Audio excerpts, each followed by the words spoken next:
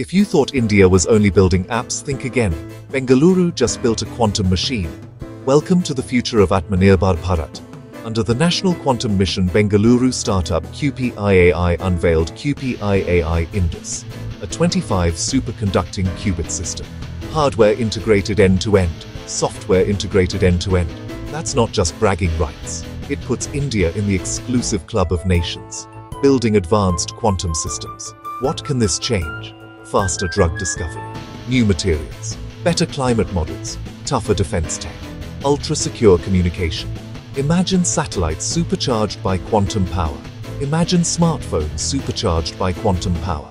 Imagine big data analytics supercharged by quantum power. That day just moved closer.